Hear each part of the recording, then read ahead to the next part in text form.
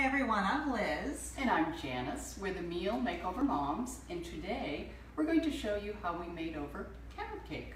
And the reason that we gave carrot cake a makeover, and it's on the blog today, brand new recipe, is because from time to time, people like you, our Facebook fans and our blog readers, will send us a recipe and they'll say, help me, how can you make this healthier? So we got an email from Patty, who's a super fan. She's a super fan. She's now a friend. She lives in Rhode Island. She's the mom of 2 girls.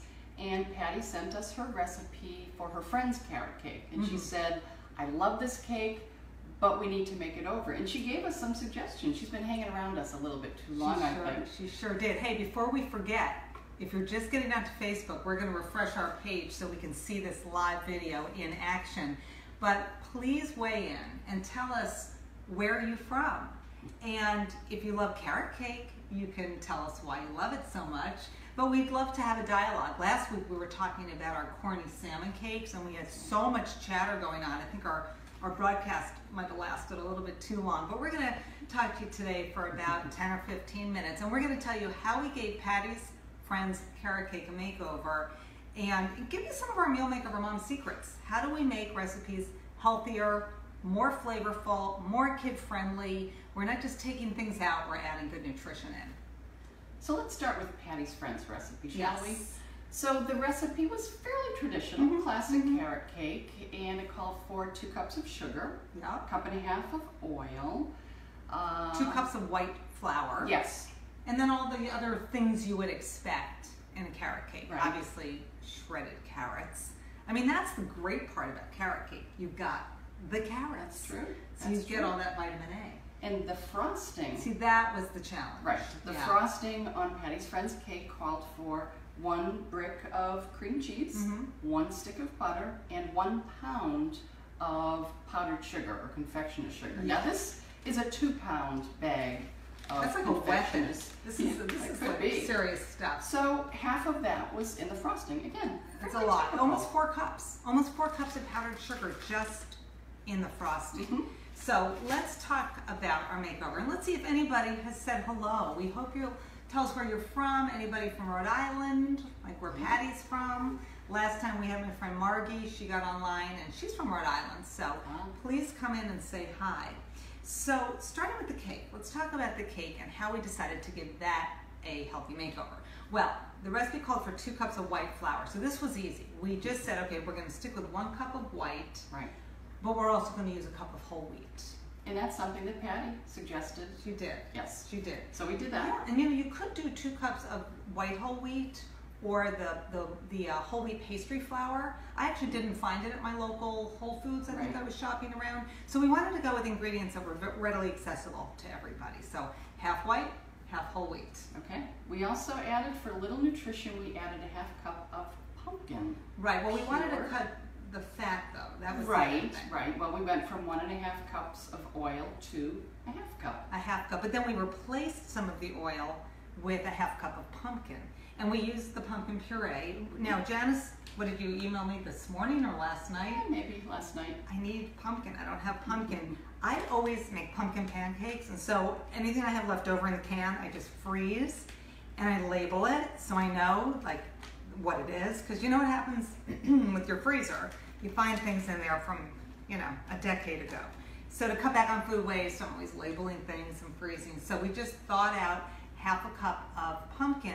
So we had the combo. We used organic canola oil. You can even use olive oil. Any kind of vegetable oil is fine.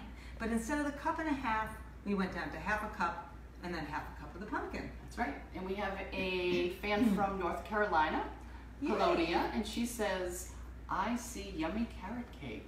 Yes, you do. You do. And what we're going to do after the broadcast is we will update the status update here. So we'll give you a link directly to our carrot cake, to the recipe, to our recipe.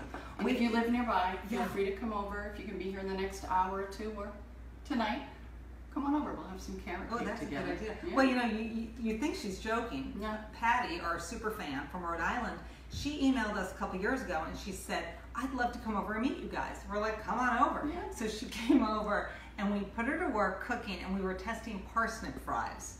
And Patty was peeling parsnips, peeling parsnips, peeling parsnips. That's a warning for anyone else who But might want she's to been come. back. See, she didn't learn her lesson. She's been back. That's right. And so, anyway, who else is online? Sheila. Hi, Sheila. Thanks for joining us. She says, yum. Are you from Yumland? Sheila, where are you from? Come on, tell us, talk to us. We're in the Boston area, Wow. by the Love way. to have We're in the carrot Boston cake. area. Okay. Oh, it's so good. We love carrot cake. Oh, the other thing we did, you will often find walnuts in carrot cake. Not Patty's friend's recipe, but we took half a cup of walnuts, toasted them. When we tested it last week, we put them in a food processor, a mini food processor, and we just pulverized them to almost like a meal. Today we chopped them up into little tiny pieces because it's kind of nice to bite into a little piece of walnut, not like a big chunk. Like right here, take a look at this. Like that's a big piece of walnut. That's too big. That's a big. Even that would be almost a little too big. So we want to, chop it up so we have tiny, tiny little pieces. Okay. So But half a cup. Can I say that if your children don't like nuts in their cake or cookies, which I have a daughter who doesn't like that, so I do the pulverizing route. I just chop it up really small so that they don't see it. So you get the good nutrition, but they don't have to bite into a chunk of nut. And walnuts are really kind of unique in the world of nuts because they contain the heart-healthy omega-3 fats. Other nuts, all nuts are high in healthy unsaturated fat, mostly the monounsaturated, good for the heart. But the walnuts have omega-3, and we love walnuts. So that's what went into our cake. And we've got cinnamon and baking powder or baking soda, the usual, a little bit of salt. I hope I didn't forget any of the ingredients, but again, it's on Meal Makeover Mom's Kitchen. It's on the blog. It's That's on right. the blog. And we have Diane joining us from Toronto, Ontario, Canada. Yay. Hello, Diane. Welcome. Saying, wow, love to have carrot cake. I'm not sure where she's from, but maybe she'll weigh in and let us know. And can I just say that Patty's friend's recipe, when Janice crunched the numbers the other day, almost 800 calories in one slice.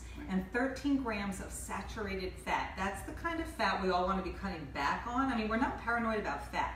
Not at all. We like the good fat, like in the healthy oils and the walnuts and the other nuts. But Enough.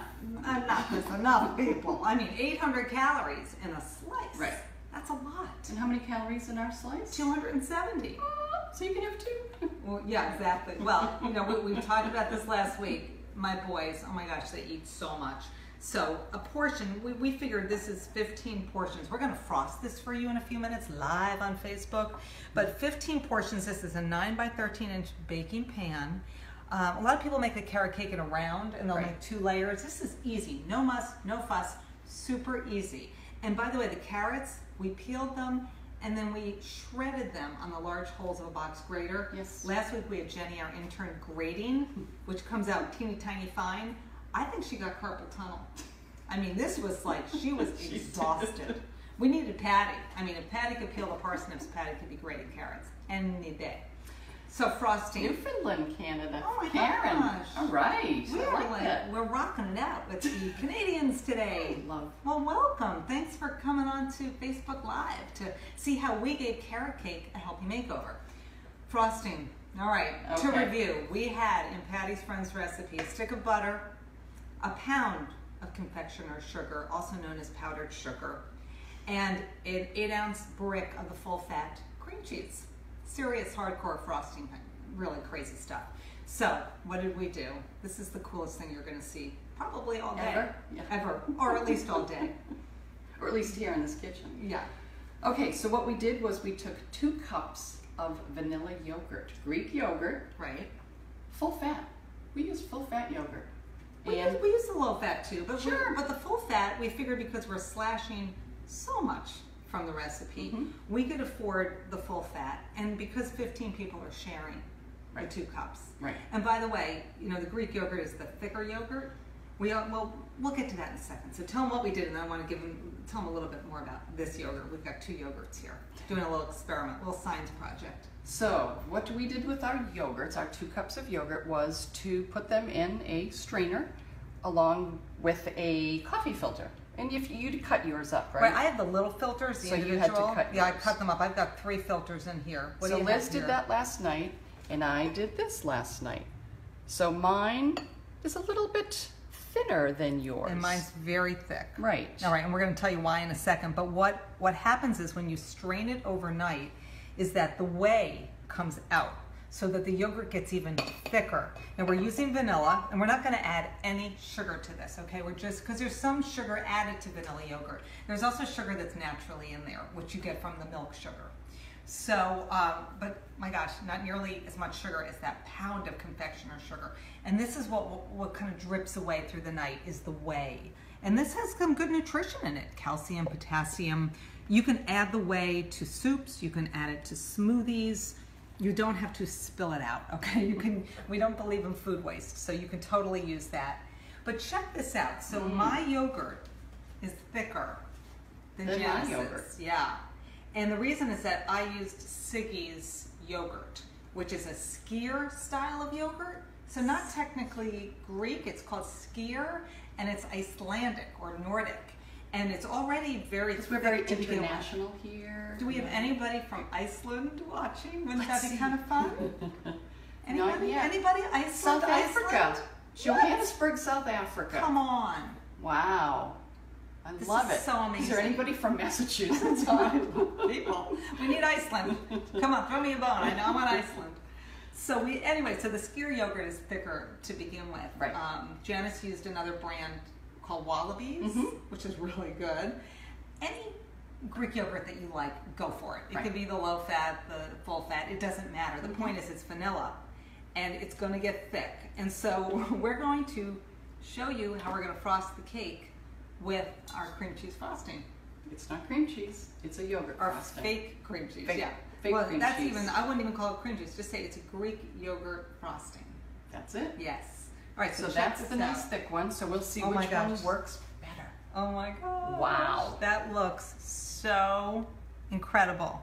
And really what we want to be doing for ourselves and our family is desensitizing our taste buds to all of the sugar that we're eating in our world. Because, you know, you go to a restaurant, you go to a bakery, you get a sweet treat, and it is so sweet. And it really doesn't have to be so sweet. We've got to get our taste buds desensitized. So we went from 2 cups of sugar in the cake to 1 cup, and it's still plenty good.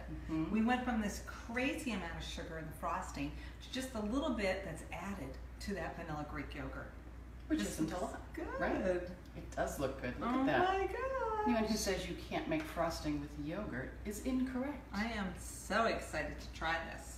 Wow, I'm going to do a little more frosting, and then you try the Wallabies and see. Right. So we went to an event with Siggy's the other day. They were actually in Boston. We have this cool market. It's called Boston Public Market. It just opened almost a year ago. Yes. And it's like an indoor farmer's market. It's all local, and they have cooking classes. They've got this cool demo kitchen in there, and they hold cooking classes. So we got to go to a Nordic cooking class, and we incorporated the Siggy's yogurt into a variety of recipes, including a sauce for salmon. We did sauteed mushrooms, and we added some yogurt to that. We did the wild mushroom salad that you add a little bit of the yogurt at the end, and it makes this creamy sauce, and then it was almost like a served stroganoff. over. Was it arugula that we served? Just it over? greens, Oh, yeah. Boy, it was good. So the point is that yogurt can, you know, it's great for a snack, but you can do so much more with it. Right. Like make this frosting. So I will tell you, I left with some containers of the vanilla Siggy's skyr yogurt, and I said, I'm going to use it To make on the demo today. frosting. And then Janice is like, I'm going to use the Wallabies, and we'll just kind of compare the two. So I'm going to pass the cake to Janice. So this is definitely a little bit thinner, so gosh. it'll be easier. And it also could be, by the way. Want to use this? Sure. Might make your life a little easier. Sure.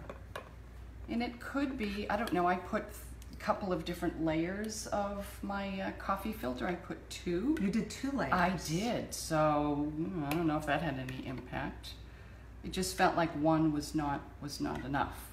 So, you know, so yours looks more like a traditional frosting. It sure does. But I'm telling you, mine, I'm going to get a spoon. Excuse me.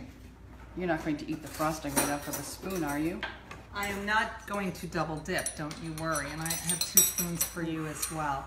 Wow. So you can compare the two frostings. Oh man, you know I am having company for dinner tonight. Well, which, I'm taking half the cake home, and our interns are taking half the cake home, so that leaves you with... Really? Is that so? Yum yum. Huh, let me think. Half plus half. Very good. And not so sweet. The skyr yogurt, the Siggy's yogurt, does not have as much added sugar as some of the other yogurts, but you know, you can read Both of labels these and compare. Can I take a little taste? Oh, all right. That is definitely sweeter and not as thick. I think I might like that better. Really? Look at this. Now, when the cake is done, remember 270 calories instead of the 760, I believe, in the original. When the cake is done, you want to cool it, right, completely. Then you can add your frosting. So you have to do a little bit of prep. Like you can make this on a Monday, hold on to it, and then on Tuesday morning, frost it, because you might think, ooh, I've got to get my yogurt going. Frost it in the morning for breakfast? Is that why you said do it in the morning? Whenever you want to frost it. My point being that you want to not forget to do your frosting, because you want to let that strain overnight to get nice and thick. Right. But I forgot my point. Either way, I love it. I don't know what I was about to say, but I do love this cake. Man. I love. Oh, I know what I was going to say. Once the cake is frosted, you want to store it in the refrigerator. Yes. Okay, because this is like a yogurt topping, right? So you definitely want to store it in the fridge. I have done some things before where I've added shredded unsweetened coconut. I've added chopped nuts. I've added chopped nuts to the frosting. So you can add to it, you can embellish it. And if you taste the skyr yogurt, the vanilla, and you think, you know what, I want something just a wee bit sweeter, you can always add a little bit of sweetener to it if you would like. Sure. And if you want a low-fat yogurt, you could use 2%. 1%? Yeah, I mean, I would have a 2% Greek vanilla if I were going to make it with low-fat. Look at this. I would not do fat-free. No, because no. I don't know. I just think you need would a not little do bit. fat-free anything. You need a little bit of ever creaminess. in my life. You need some creaminess. Just saying. Can Look I at add a this. little more frosting here? Of course you can. This is good. So anybody else weighing in, Janice? Do we have I don't know. anybody? I'm going to try the frosting. Do we have anybody here from Iceland? I'm sure both taste really good, Diane says. Oh yeah. Will you be sharing the recipe on Facebook? Yes. I missed most of this. Yes, we will. We're going to update our status post there right above where you are watching live. And by the way, I believe on your phone there is a little button somewhere which says follow. And it will, if you click that, you'll get notified every time we go live. And it's our goal to do Facebook Live every Thursday, of course, you know, best laid plans. Sometimes but not we've been Thursday, doing it. We've been doing have. it every Thursday, and it's really been working out great. I think next week we're doing Wednesday. I think we are We going to won't do be here Wednesday. Thursday, Yeah. so hopefully we'll do that. Look how beautiful. Okay, that is delicious. So look at this. Oh my gosh, it weighs like a ton. So here's our gorgeous carrot cake. This is our makeover. And to me, the star is the Greek yogurt frosting. So delish. Diane, love your recipes as a grandmother. Oh, thank you. Thanks, Diane. Hey, we have a lot of grandmothers that are fans too. Hey. We had emails from a lot of grandmothers who take care of their grandkids. We're and all for grandmothers. Yes. We have a blog, Meal Makeover Mom's Kitchen. Head on over for all of our recipes. We have a radio podcast called Cooking with the Moms. It's on iTunes. It's also on our website. Today we recorded show 289. Wow. Been at it for a long time. A long time. And we've written a couple of books, including, we'll show you right down here, the Smoothie Bowl Coloring Cookbook, which you can get on Amazon, but it's also a free download on our website, mealmakeovermoms.com. And we also have No Wine with Dinner. And we have 150 recipes. Kid tested, mother approved. Mom tested, kid approved, you name it. So all those recipes were tested by families to make sure that it had big time family appeal. So check those out. Thanks for watching. If you have any questions, chime in on Facebook, because we're here. We're going to be answering them through the day, the night, the weeks ahead. Share it with all your friends. We're so glad you tuned in today for our extreme carrot cake makeover. Thanks for joining.